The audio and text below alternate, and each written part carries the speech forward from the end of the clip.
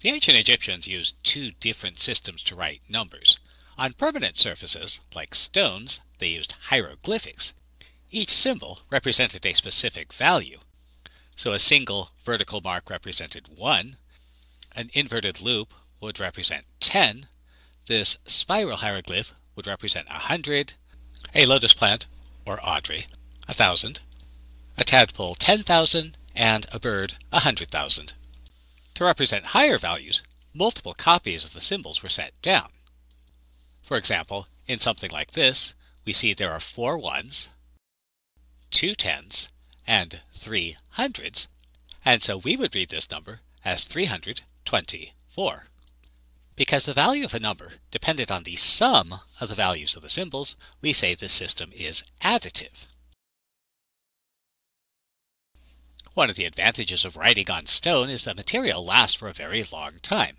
And so this image shows the stela, a commemorative marker like a gravestone, of Mentuoser, a steward, a manager, who died around 1944 BC. So 4,000 years later, we can read something about his life. At least if you can read hieroglyphics. Well, we can at least read some of the numbers. So if you take a look in this upper right-hand corner, we see this number, which is a 10 and 3 ones, or 13. And if we look down towards the middle of the tablet, we see 3 1,000 symbols. So this represents the number 3,000.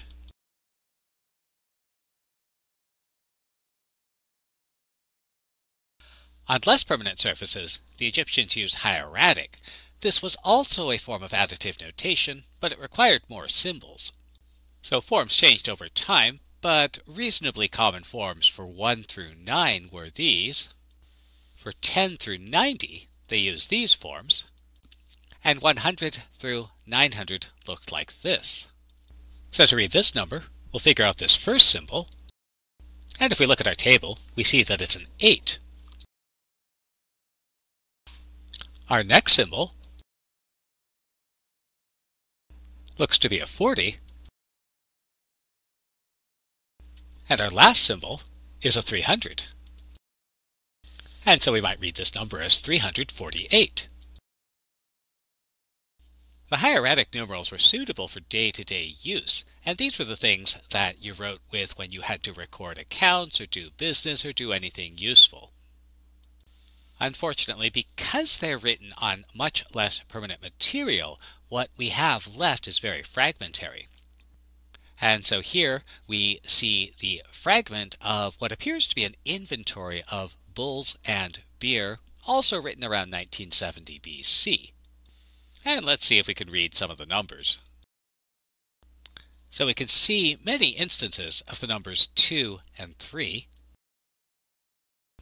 And if we look elsewhere, we can see the numbers 5 and 10. And if we look around, we can actually find a symbol for 100 as well.